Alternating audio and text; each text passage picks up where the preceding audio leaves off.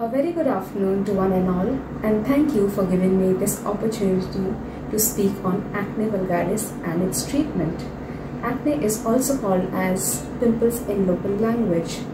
So, to begin with, initially we must know the occurrence rate of acne. So, the occurrence of acne is as big as 85% in young people.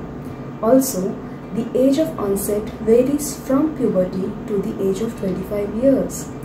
Along with it, it is also seen that acne is more severe in males as compared to their counterparts.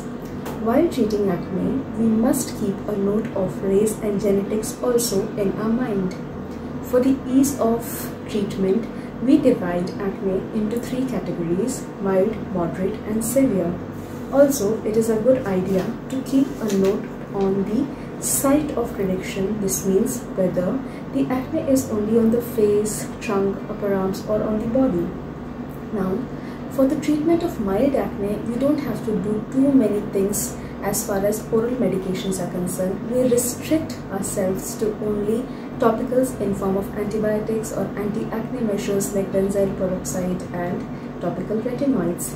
In moderate acne, we may add up some oral antibiotics as per requirement.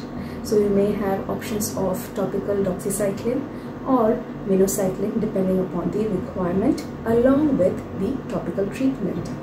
The severe acne definitely would have an option of isotretinoin for its treatment.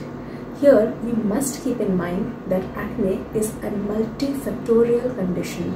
So, while treatment, along with the severity and the area of prediction, we must keep in mind some associations, example whether any endocrinological association, any gynec component, any history of topical steroid application, drug intake, cosmetic usage, weather conditions, so on and so forth.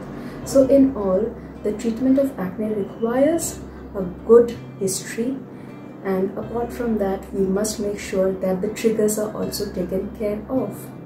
So here, I would like to end my topic. I hope it is useful for all. To book an appointment with a cosmetologist or a dermatologist in your area, please visit www.skinandhairacademy.in.